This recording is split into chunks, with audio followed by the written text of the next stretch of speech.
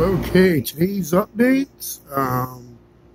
3 of the indigo gems are definitely opened up, and it looks like the first one with lower nodes is finally opening up.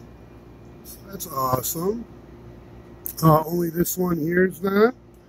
And of the 2 indigo treats, see, that looks like it's starting to swell though, but this one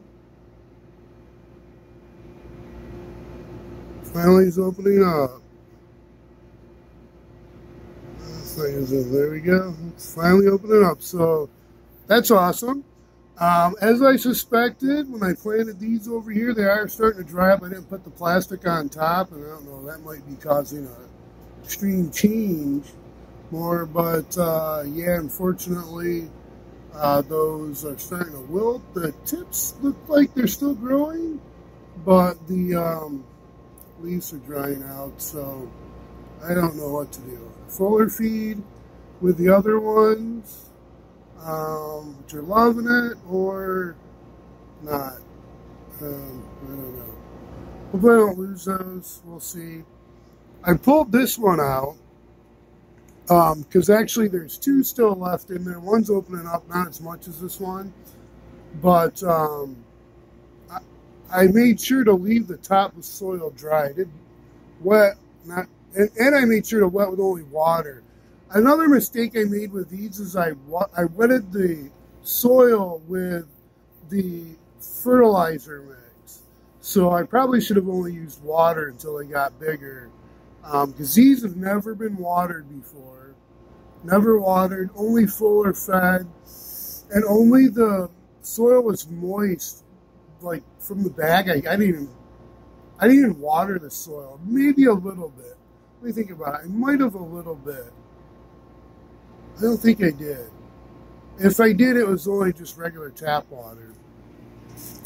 So, I'll have to look back at the video. I don't think I did. Because I remember that, yeah, the soil was just, I squeezed it, making sure not a drop of water came out, but the soil's retained the shape, didn't crumble apart. These are, it's holding in there. That's what I'm worried about. I was worried about before losing, but all the other ones are growing. That one I didn't think was going to grow anything, but I think it's going to send out some life. We'll see. And, these ones are all growing. This one's getting a little stressed, it looks like, though. I need to give it some water. And these are all doing really well. They're stretching out. That one's the best. Yeah. So, but here, I'll show in here where it's just the humidity, but that one's finally cracking open. But you can see now they all have roots.